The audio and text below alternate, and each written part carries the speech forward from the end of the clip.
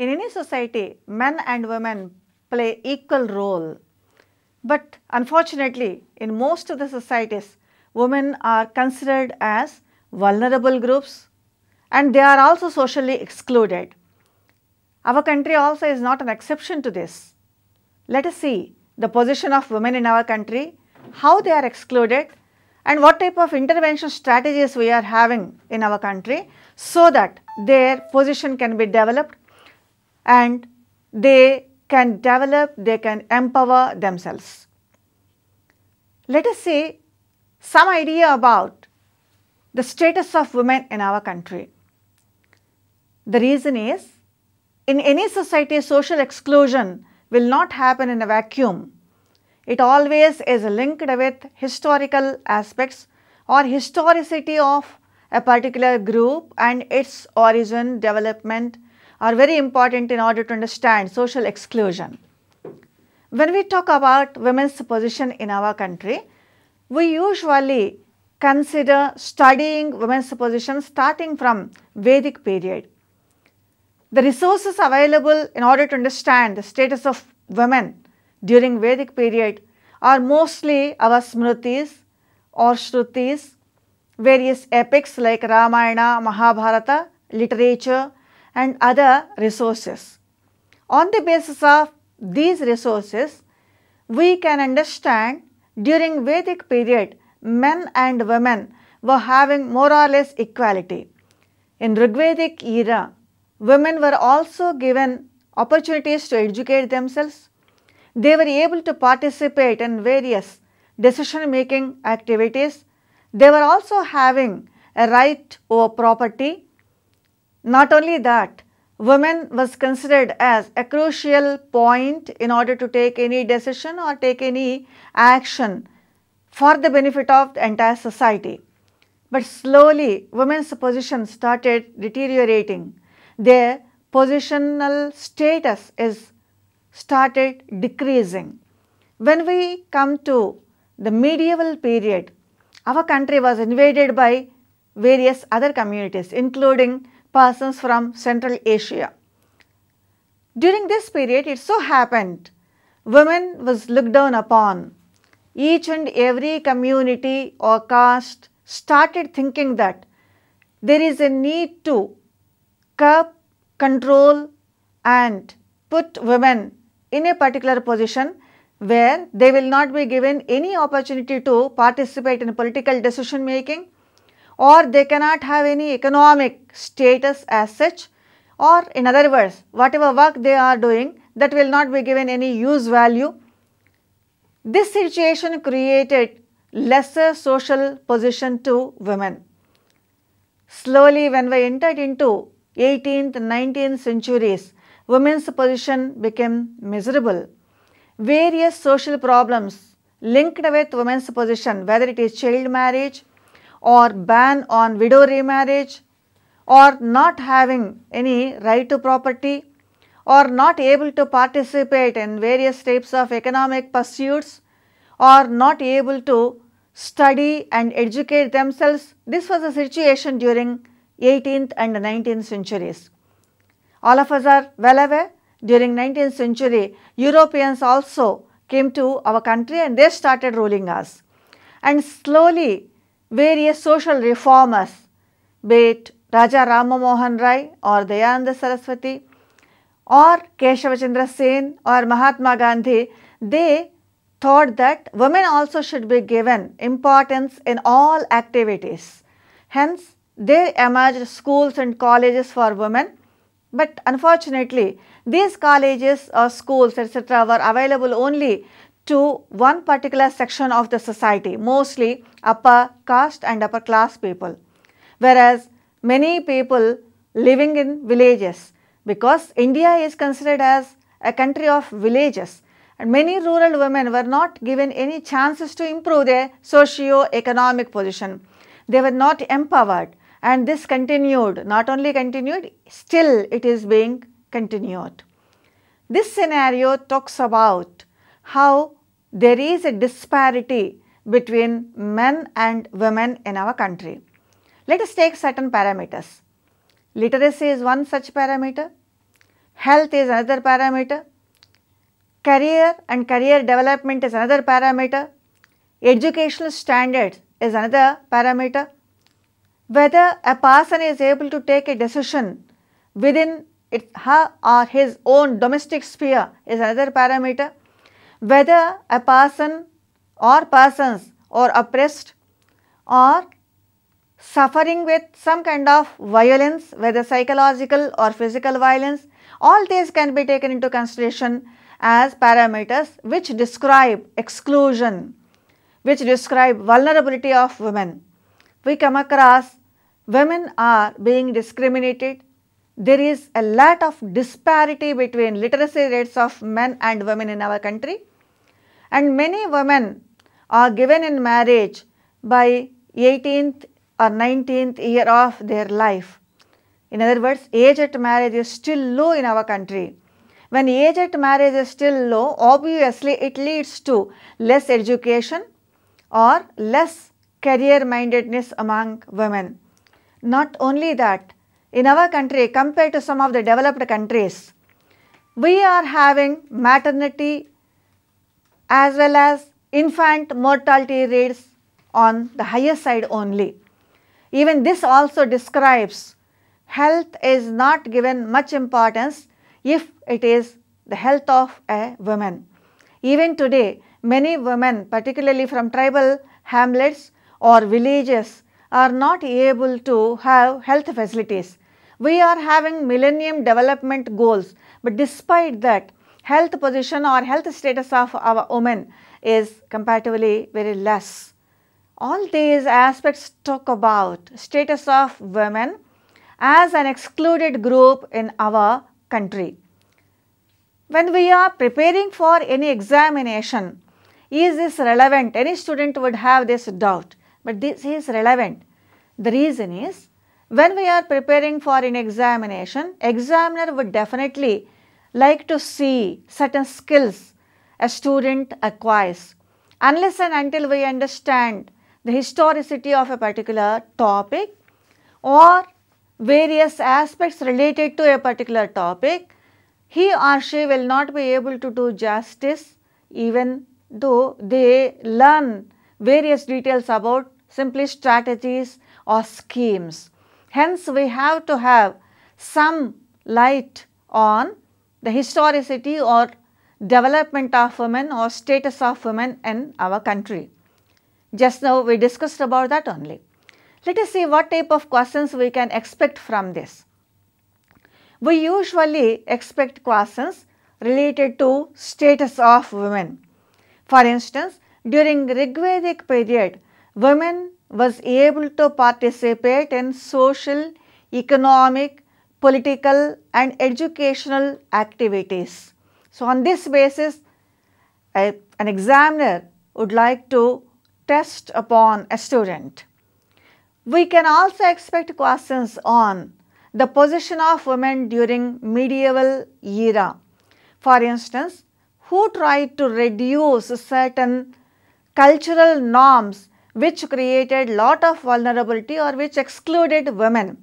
For instance, sati, a kind of cultural norm which was prevalent during 18th, 19th century, was questioned by various social reformers, and thanks to Raja Rama Mohan Rai, who tried to influence the then Governor General Lord William Bentinck, and there emerged a legislation banning, prohibiting sati as a cultural norm.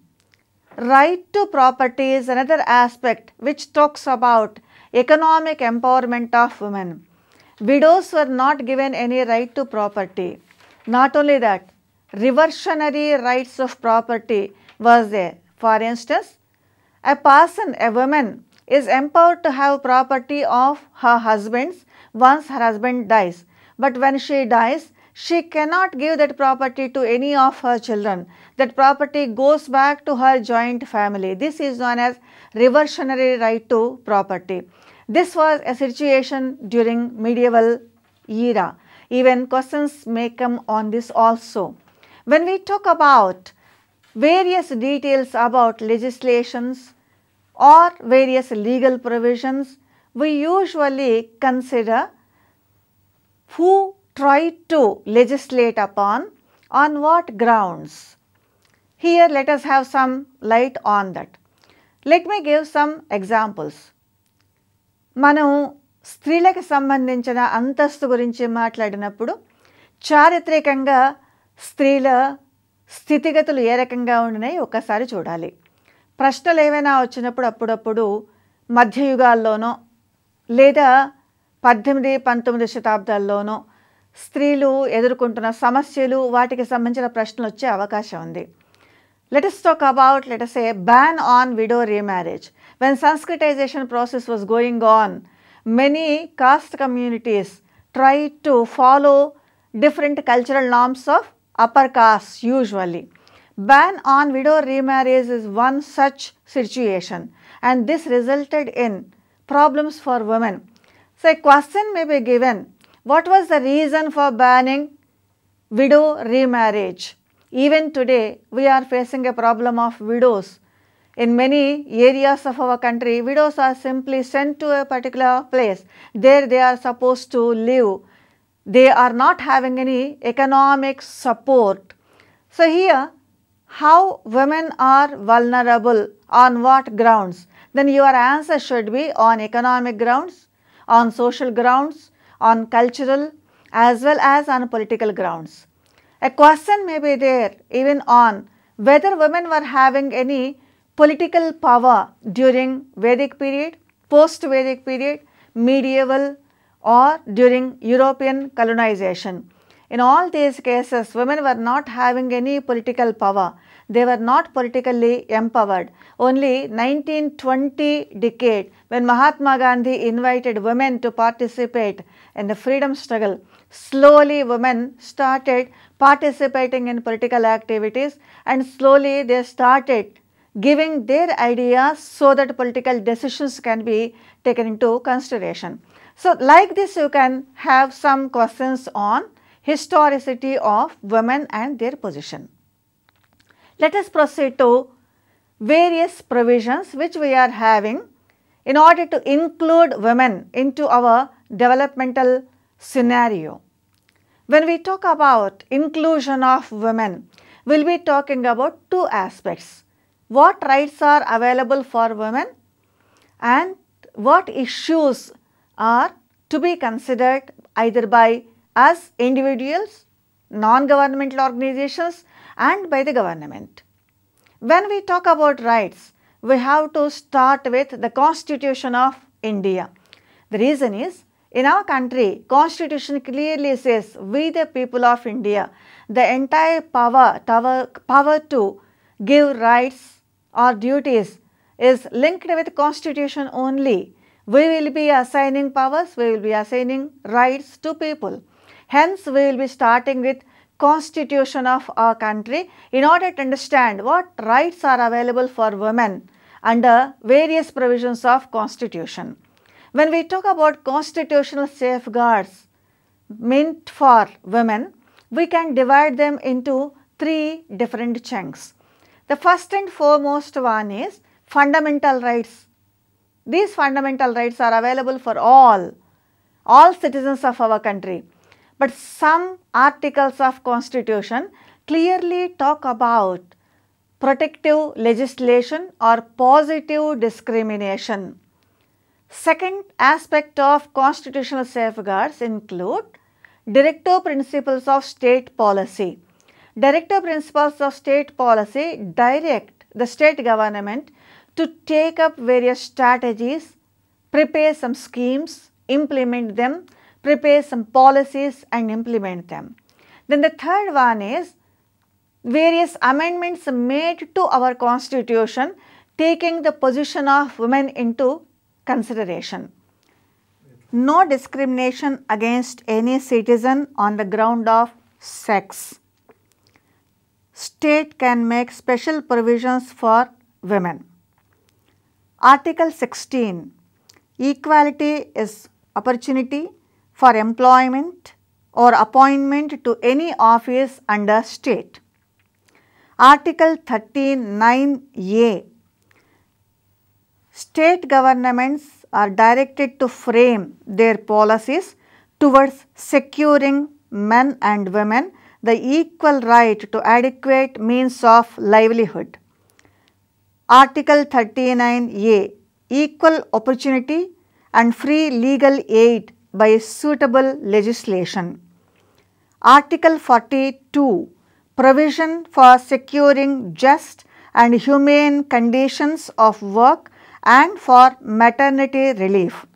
Article 46, promoting the educational and economic interests of weaker sections and protection from social injustice, exploitation of all forms. Article 47, state is directed to raise the level of nutrition, standard of living and improvement of public health.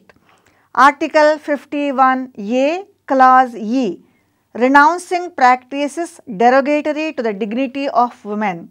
Constitutional amendments, particularly 73rd and 74th amendments, Article 243D, Article 243T.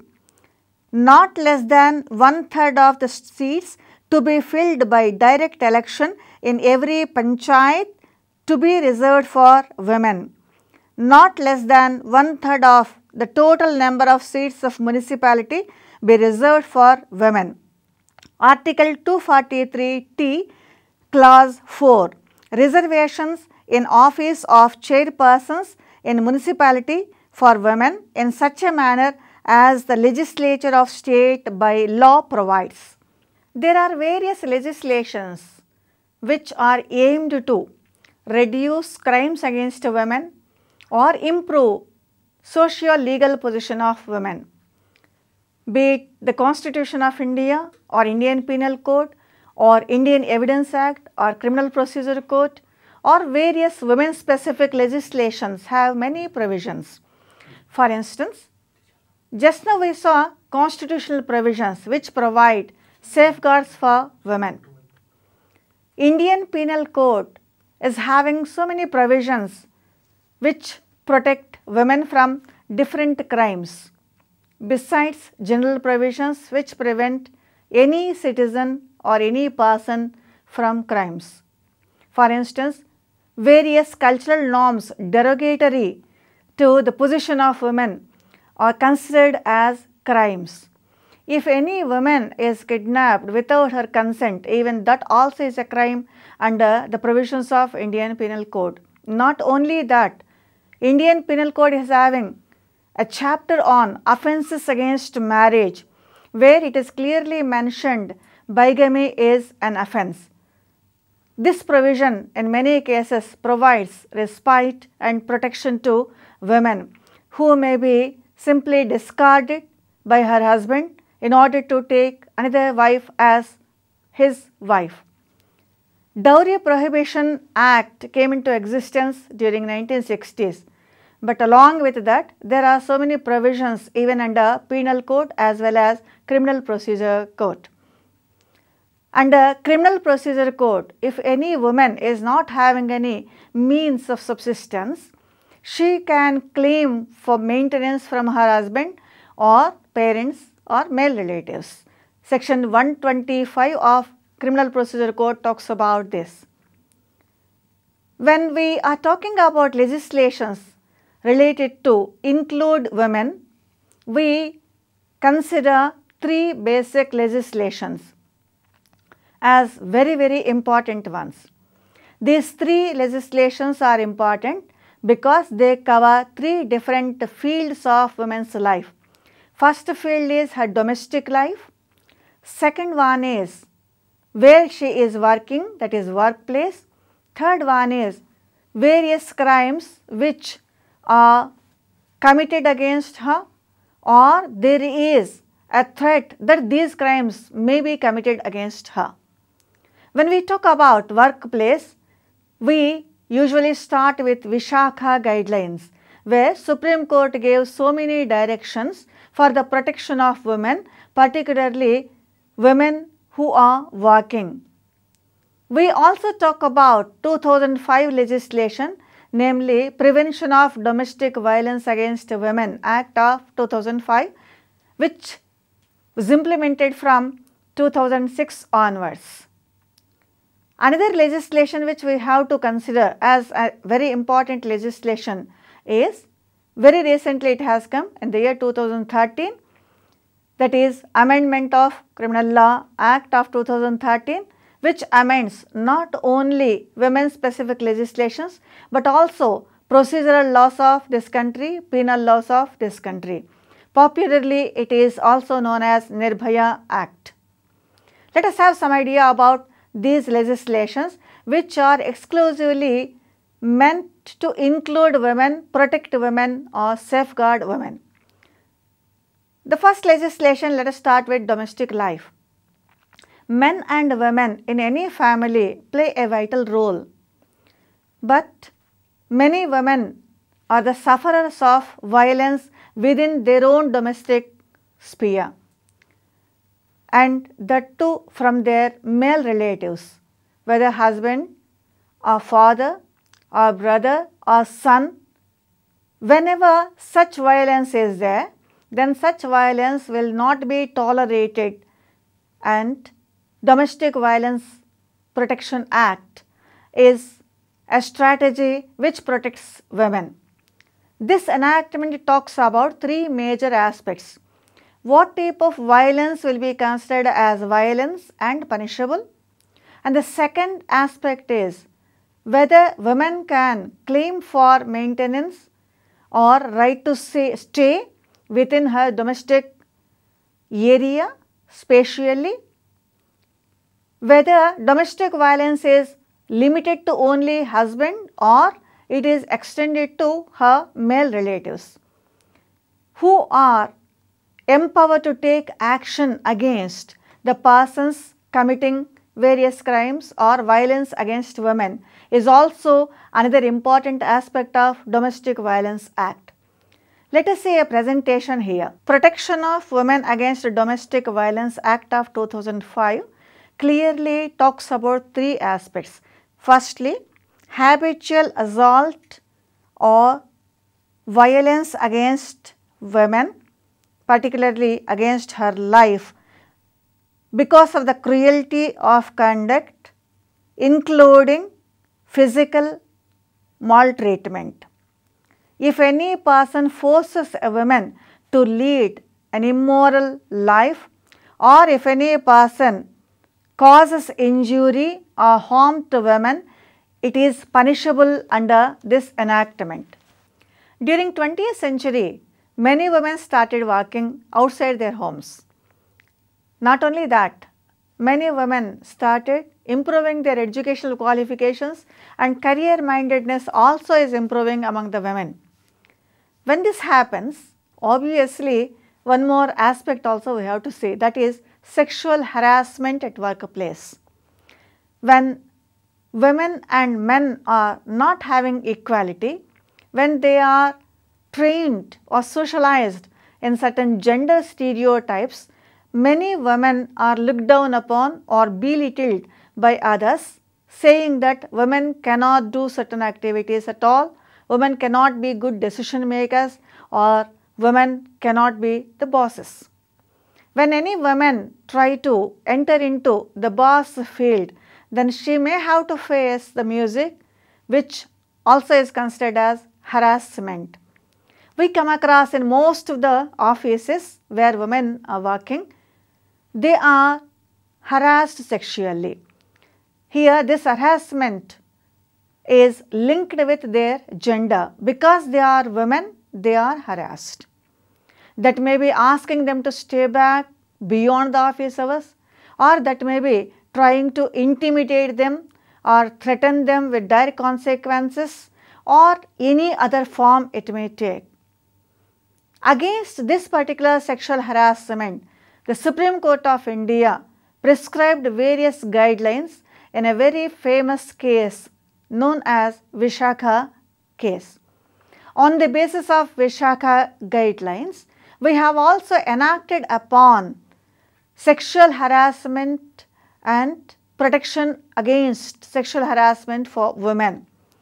This enactment provides safeguard for working women, but this enactment is applicable to various workplaces, both organized as well as unorganized or non-organized workplaces. This enactment is having three major provisions. Who is an aggrieved person? It is clearly defined in this enactment. Whoever is harassed at workplace is an aggrieved person. Particularly, it is a women specific one, hence aggrieved person is always considered as women only. Then secondly, what is a workplace? Whether it is office or unorganized sector or any other place, the enactment clearly defines what a workplace is and whether any harassment is sexual harassment for the purposes of this act or not is dependent upon the definition of workplace. It also talks about complaints committee. Each and every office is under a duty to establish a complaints committee, and this complaints committee is given lot of power. This complaint committee works as a court. Various complaints from women against sexual harassment will go to this complaint committee. Complaint committee will see and also dissolve them by punishing the culprits. Let us see a presentation here. Protection of Women Against Harassment at Workplace Act of 2012 covers various students as well as working women in schools, colleges, and also patients in hospitals and employers. Local authorities have to set up grievances committees to investigate all complaints. Workplace is defined as a place where there is clear employer-employee relationship. Complaints committees have the powers of civil courts for gathering evidence, and they also provide for conciliation before initiating an inquiry if requested by the complainant. If any complaint is submitted to the complaints committee, the inquiry should be completed within a time period of 90 days. Another gender specific or women specific enactment is Criminal Law Amendment Act of 2013, which is popularly known as Nirbhaya Act. This enactment made amendments to the Indian Penal Code, Indian Evidence Act as well as Criminal Procedure Act. This enactment clearly defines and also prescribes punishment for certain offences where women only can be the aggrieved person. These include acid attack, sexual harassment, voyeurism, rape, and also related offences, particularly stalking and other offences. This enactment clearly provides capital punishment or death penalty for rape. After Nirbhaya's incident which occurred in our capital city Delhi, Law Commission made this amendment and it came into force from 2013 onwards. For the first time, stalking and voyeurism are considered as offences which are gender specific, where only women will be the aggrieved person. Let us see few points as presentation. Under Criminal Law Amendment Act of 2013, acid attack is punishable with fine up to ₹10 lakh. Sexual harassment is punishable with 5 years imprisonment. Various other legislations also are there which are aimed to protect women. Let us take some examples. For instance, Dowry Prohibition Act of 1961. Here, offences related to marriage, particularly if any party to marriage takes dowry or gives dowry as a consideration or in continuance of marriage, then that is punishable under the Dowry Prohibition Act. If any dowry is given by a woman or her parents to the bridegroom or bridegroom's family or any other person, whatever dowry is given, that should be returned back to the woman or bride within 6 months of her marriage, as per the section 6 of Dowry Prohibition Act. Not only that, onus of proof is always on the person who is arrested for taking dowry. Husband or relatives of husband can be taken into custody if a woman files a case against her husband for various provisions of Dowry Prohibition Act. Along with Dowry Prohibition Act, we come across two provisions, one in Indian Penal Code, namely section 498A and section 113B in the Indian Evidence Act, which talk about various punishments, how to prove the case.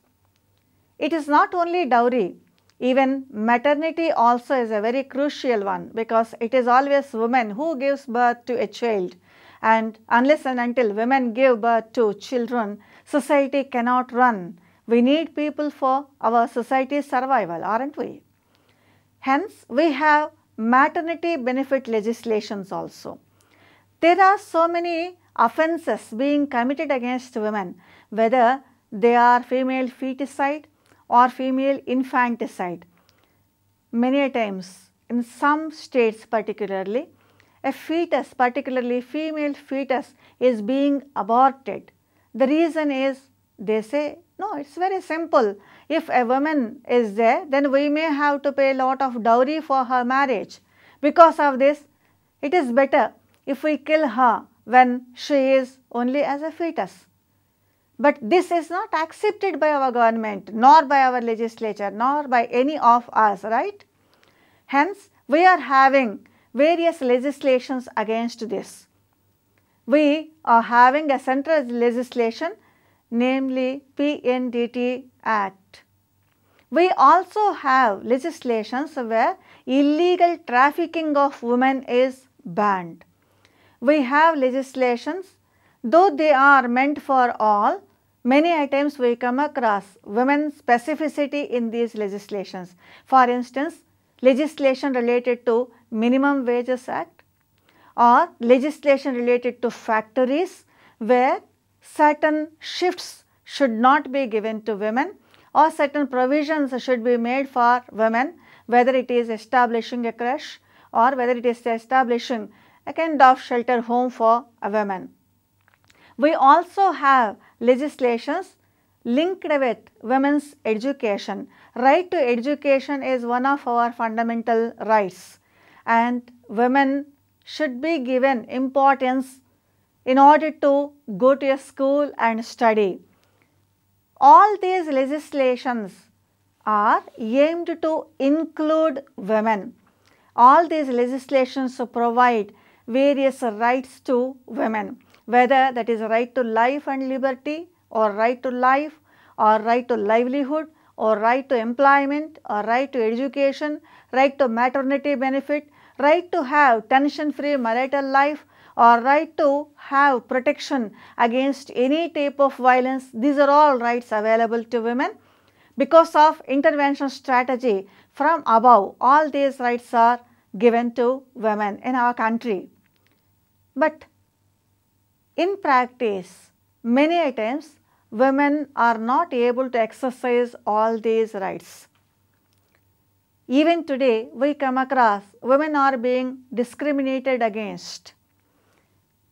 On two counts, we can say this discrimination. Women themselves will not take any initiative to exercise their rights and participate in the competitive world. Secondly, many times women are discriminated upon because they are women. In such a situation, what should be done? Intervention strategies from above clearly provided various policies and schemes in order to improve the position of women. For instance, in our country, we have National Policy for Women, which was prepared as a comprehensive policy in the year 2001.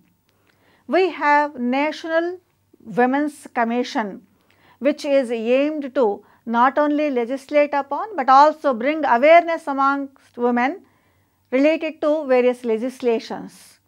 We have state level women's commissions also. Besides this, we particularly starting from 12th plan onwards are giving lot of importance for girls' education. Gender audit, gender budgeting, these words we are using very frequently. Gender budgeting provides financial resources for taking up various activities for the benefit of women and girl children. Gender audit is linked with how we are spending whatever taxpayers' money we are utilizing for developmental activities, or the fruits of developmental activities available to women will be auditing it under gender audit. We usually consider inclusive rights of women under 3 major dimensional aspects. We call it as empowerment. If a person is able to take her own decision in all aspects of her life, that is empowerment, right? When we talk about empowerment, we consider 3 major areas of empowerment: social, economic and political empowerment. Constitutional Amendment Act, particularly 73rd and 74th Amendment, is aimed to bring political amendment. Under these 2 amendments, 1/3 of the seats at local governments as well as in other political offices are reserved for women.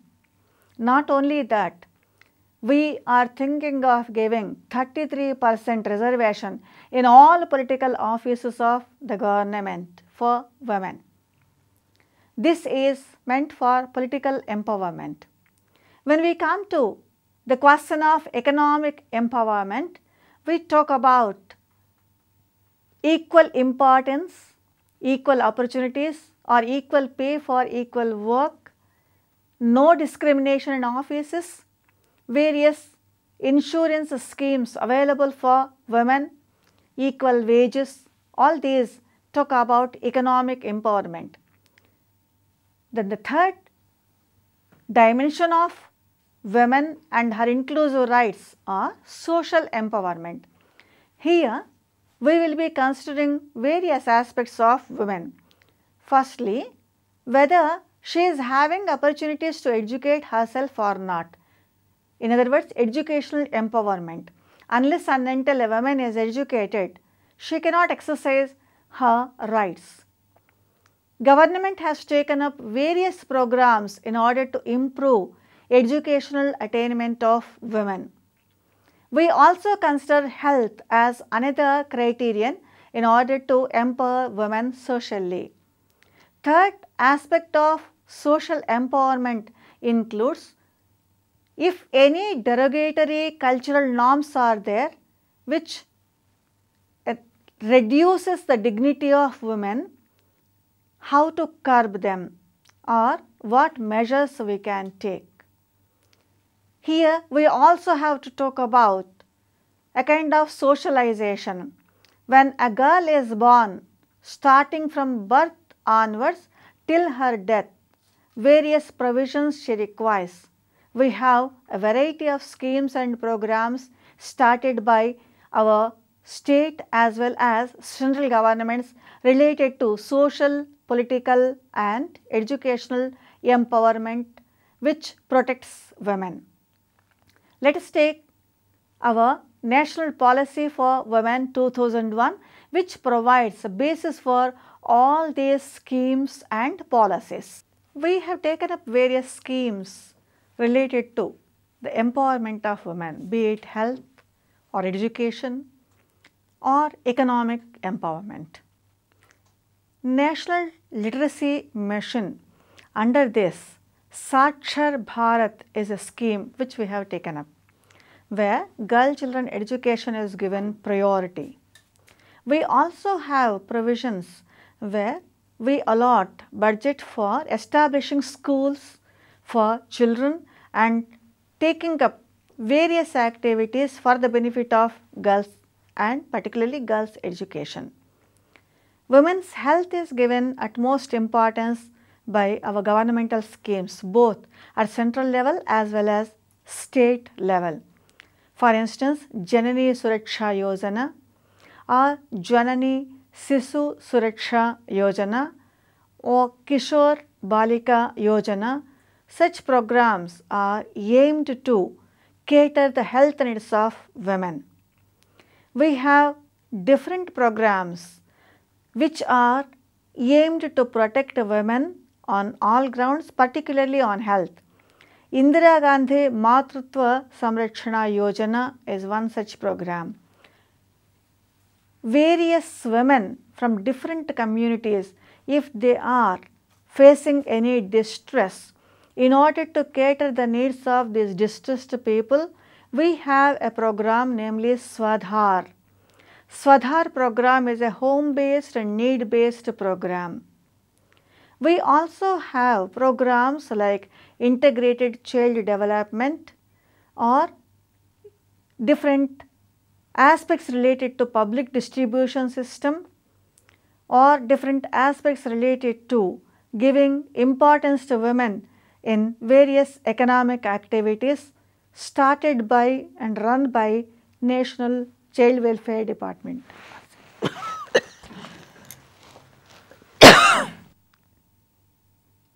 In order to provide incentives for the benefit of women and persons working for the betterment of women, national government has started 𝗧𝗦 𝗧𝗦𝗔𝗧.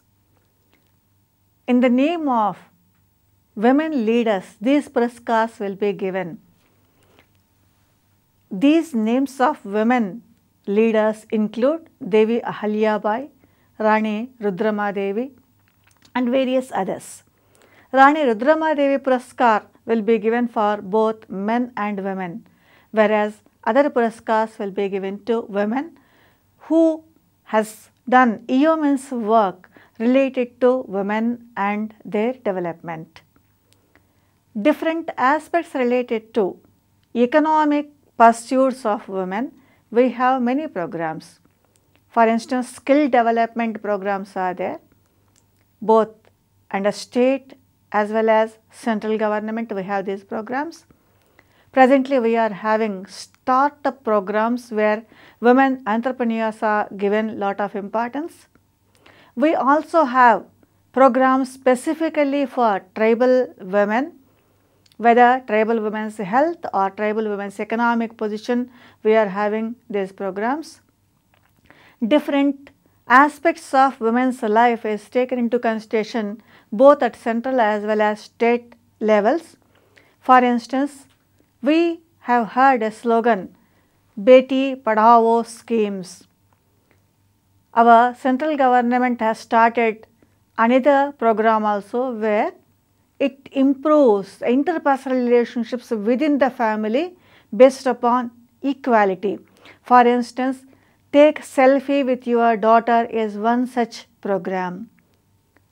Besides these programs, there are various boards and commissions which are aimed to develop social, economic and political position of women in our country. Central welfare boards, state level welfare boards, National Commission for Women, Human Rights Commission, state level commissions for women, all these are working for the benefit of women. When we are preparing for the examination, we usually get some ideas related to what type of questions may be asked and how best we can answer them. From the viewpoint of examinations, different schemes, legislations taken up in order to include women are very important. Whenever we see our questions from the previous question papers or previous methods, we usually come across these questions will be aimed to judge the skills of students or aspirants. These questions may be based upon structural aspects of various schemes, functional aspects of various schemes, and also working of various schemes. Let us take some simple examples. For instance, if a question is on Vishaka guidelines, a question may be there on how to define a workplace, or what is the structure of complaints committee. Within a stipulated time, complaints committee is expected to do justice to women. And what is the time? Is it 60 days or 90 days or 30 days? If we take legislation related to political empowerment, then a question may be there. If it is only related to law, a question may be there on whether Article 243D talks about municipal government or panchayat government, because two subclauses are there to Article 243D. One subclause talks about Grama Panchayats, other talks about municipal corporations. When we talk about various schemes introduced and implemented by national as well as state governments, questions may be there on the structural aspects. If any scheme is started, who are going to implement it? Sakshara Bharat is a scheme, and this Sakshara Bharat scheme is linked with National Literacy Mission. In some states, it may be linked with 𝗧𝗦𝗔𝗧 𝗚𝗶 also. So, like that we have to prepare various details about different schemes. We also come across usually questions related to the aims and objectives of different schemes. If let us say we are having Indira Gandhi Matritva Yojana scheme. So, Indira Gandhi Matritva Yojana scheme is meant for whom? Who are the beneficiaries? Where it is started? When it is started? How much outlay is allocated for different states or to our state under this scheme, since it is a central government scheme? Do we have any schemes for exclusive groups like single parents? If yes, what are they? What about the importance of planning commission? 12th plan and its preference, what it says? For instance, single women is given utmost importance under 12th plan. We are having public distribution system. Are there any special provisions linked with public distribution system specifically for women? If yes, what are they? If it is linked with, let us say, some kind of crimes against women, because crimes against women are going on, and this is an indication of exclusion of women. Crimes does not mean only crimes or traditional crimes. That includes even cyber crimes also. How to define cyber crimes related to women? What type of provisions are there where we can seek some protection? Do we have any shelter homes where distressed women will be provided some kind of shelter? If yes, under which department they are working? For instance, state and central level women welfare departments, women and child welfare departments are having established some kind of Taruni or some other shelter homes. They are working in all our states. If we are writing an examination, we also will be talking about various aims and objectives of specific programs under state government. Do we have any programs linked with old women? Yes, in our state, Telangana state, we are having Asara program where women are given importance. Though Asara is old age pension scheme, women are given importance. Let us see some presentation. Programs related to health and nutrition include Integrated Child Development Scheme, National Iodine Deficiency Disorders Control Program, National Rural Drinking Water Program, Nutrition, Education and Extension, Rashtriya Swasthya Bima Yojana, Sabala, Total Sanitation Campaign, Kishori Shakti Yojana, RCH or Reproductive and Child Health Program, Food Security Mission, Antyodaya Anna Yojana. Gender Budgeting Scheme. Nodal Ministry for Women, the Ministry of Women and Child Welfare and Development, has been undertaking Gender Budgeting Program. The aims of gender budgeting include ensuring that adequate budgetary commitments are made for women, sponsoring training programs and workshops at the center and in the states, setting up a gender budgeting cell in the Ministry of Women and Child Development. Step: support to training and employment programs for women. This program aims to increase the self-reliance and autonomy of women by enhancing their productivity and enabling them to take up income generation activities. Major objectives of this scheme include mobilizing women in small viable groups through training and access to credit, providing training for skill upgradation